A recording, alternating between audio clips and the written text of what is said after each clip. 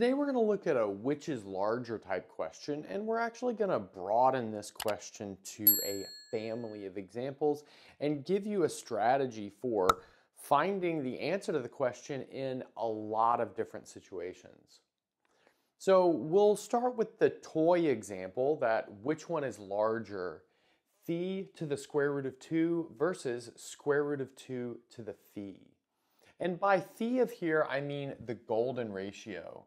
So I mean 1/2 times 1 plus the square root of 5. In other words, it is the positive root of the equation x squared equals x plus 1. Okay, and what I mean by a broader version of this question is answering which one is larger, x to the y or y to the x, if x and y are both positive. So it gets a little trickier even when this question is well defined if x and y are negative. Okay, so let's get to it. And determining our general strategy will require us to use the following trick. And that is that a to the power b is the same thing as a to the power 1 over a all to the power ab. So something like that. I think that's pretty clear how that works. Okay, but notice that that allows us to say that x to the y is bigger than y to the x precisely when x to the 1 over x raised to the xy is bigger than y to the 1 over y to the xy.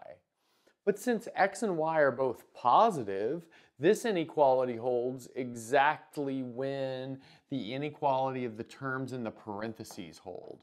So in other words, this is equivalent to x to the power 1 over x is bigger than y to the power 1 over y. Okay, and now let's bring this down. So we've got a really nice way to test this which is larger question.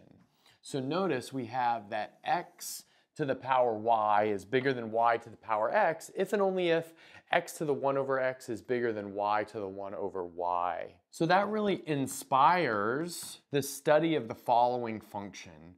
So let's consider the function given by, I'll call it f of x, and it will be x to the 1 over x. Great. And notice that this inequality right here can be rewritten in the following form at this point. We have x to the y is bigger than y to the x if and only if f of x is bigger than f of y. So we've put our goal inequality into this functional inequality setup. But perhaps this functional inequality setup is easier to determine based on if the function is increasing, decreasing, where its maximums and minimums are and such. So that statement inspires us to try to find the maximum and the intervals of increasing and decreasing. Okay, so how do we find the maximum? Well, we do that by finding the derivative. So let's find the derivative of this object. But that's a little tricky given that we've got an exponential type function where the base and the exponent both have variables.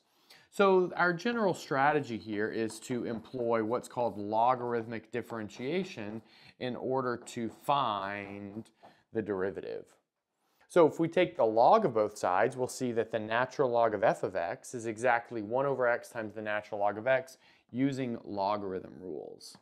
And now we can take the derivative, and that'll leave us with f prime of x over f of x equals, well, we've got to use the product rule over here on the left-hand side. We'll have 1 over x squared from taking the derivative of the natural log of x, and then we'll have minus natural log of x over x squared from taking the derivative of 1 over x. So in the end, that gives us a nice formula for the derivative. Notice that f prime of x is exactly equal to x to the 1 over x squared times 1 minus the natural log of x. That's after moving some things around. Okay, so now if we wish to find the maximum, we need to set the derivative equal to 0. Let's recall that maximums occur at critical points. And critical points are where the derivative is 0 or does not exist. But since we're only interested in positive inputs here, this derivative will always exist, which means we really just need to find out where the derivative is equal to 0. Okay, so let's see. If this equation is equal to 0, that tells us that the natural log of x is equal to 1, which in turn tells us that x is equal to e. Okay, and then it's like fairly easy to check that f of x is increasing up to e and decreasing from e. And that allows us to draw the following nice picture. So this will be the graph of f of x. So let's put e right here maybe. And then we'll have this thing has like I said, a local maximum at e. I think it's asymptotic to 0 right here. And then it'll decrease from there. And that's actually like pretty easy to check because if we're to the left of e, we're between 0 and e. But that'll give you a positive value for f prime. But getting a positive value for f prime means it's increasing. And then if we're larger than e, we'll get a negative value for f prime, so that means we're decreasing. So this is the kind of setup that we have right here. Notice this point right here would be of the form e, and then e to the 1 over e, and that is the maximum. Okay, so building a nice summary, we have the following data. So f of x is increasing on the interval 0 to e, and then f of x has a maximum at x equal to e, and then finally f of x is decreasing on the interval e to infinity. But that actually allows us to determine the answer to our question very easily.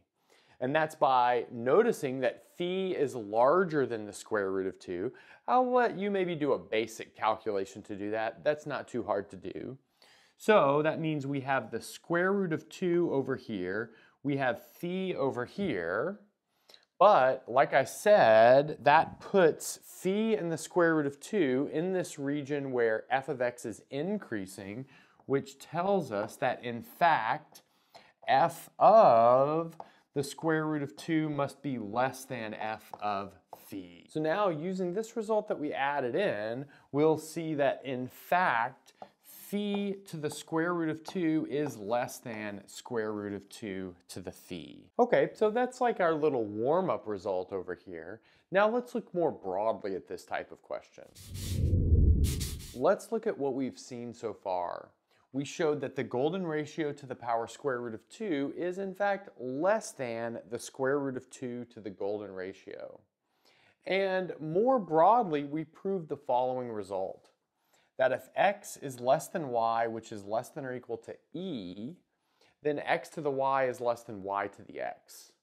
And furthermore, if e is less than or equal to x is less than y, then x to the y is bigger than y to the x. And our result is a case of this first one, but maybe the classic YouTube result that e to the pi is bigger than pi to the e is a classic version of the second one. That's because we've got pi out here to the right of e. Whereas like in our case, we've got everything to the left of e. But I guess that really brings up the following obvious question, and that is, what if x and y straddle e? So in other words, we have x is less than e is less than y. And I found this result, and this was a result that was posted on the Stack Exchange, but the author, M. Cohen, said that he had proven it somewhere, but didn't furnish a proof. I, in fact, just checked a bunch of cases and it seemed to be okay. Maybe if anyone knows the proof of this or can briefly sketch it in the comments, go ahead and do so. What it says is that if 1 is less than x, is less than e, is less than y, and x times y is bigger than e squared, then x to the y is less than y to the x. And notice we can immediately use that to prove the following result. And that is comparing phi to the tau versus tau to the phi. And what is tau? Well, tau we're going to take to be 2 pi. So some people out there in the internet world greatly prefer tau over pi, but I don't know that anyone thinks about that in the real world. Okay, so first of all, we want to notice that phi is less than 2, and 2 is less than e, and e is less than, well, 6, which in turn is less than tau. So that means we in fact have phi and tau straddling e. I guess maybe I should also write here that phi is bigger than 1. And now we just have to look at phi times tau and make sure that's bigger than e squared. So let's check that. So phi times tau, well, let's write out what phi is. So it's 1/2, 1 plus the square root of 5, and then tau is 2 times pi. And now let's do some simplifications. So this 2 and this 2 can cancel, and then we can replace the square root of 5 with the square root of 4, giving us 1 plus the square root of 4, and we can replace pi with 3, and I should say both of those replacements have pushed me into a smaller object because pi is bigger than 3 and 5 is bigger than 4. Okay, so anyway, this is going to be equal to 3, so in the end we have 3 times 3, which is 9, but 9 is fairly clearly bigger than e squared because e is less than 3. Okay, so we have our setup. So now we can apply this theorem and we have our result. And that says that phi to the tau is in fact bigger than tau to the phi. Okay, nice. And I guess maybe where should we leave this? I'll leave us with the following question. And that is to compare the following. What about phi to the pi versus pi to the power phi? So notice this satisfies part of the hypothesis here. We have 1 is less than phi, which is less than e, which is less than pi, but it does not satisfy the other portion of the hypothesis. In fact, here we have phi times pi is less than e squared. I won't check that carefully, but you can check that it's less than e squared. But notice that this result, as written, doesn't say anything about the case when this inequality is not satisfied. So I think maybe another strategy must be used to determine this. And also post in the comments if you have an idea for that strategy. And maybe I'll make either a follow-up full video or a short about these types of generalizations of these types of problems that don't fit this nice setup over here. And that's a good place to stop. Thanks for watching and sticking around until the end of the video. And since you're here, don't forget to gently press that like button, subscribe, ring the bell, and select all notifications to never miss a video. If you want to get your name in the credits like you see here, access the live seminar series, review videos before release, and more, go to patreon.com/michaelpennmath and become a Patreon member today. If you want full ad-free course content, subscribe to my second channel, Math Major. I've got courses on linear algebra, complex analysis, and proofwriting, among several others. And that's everything. Bye.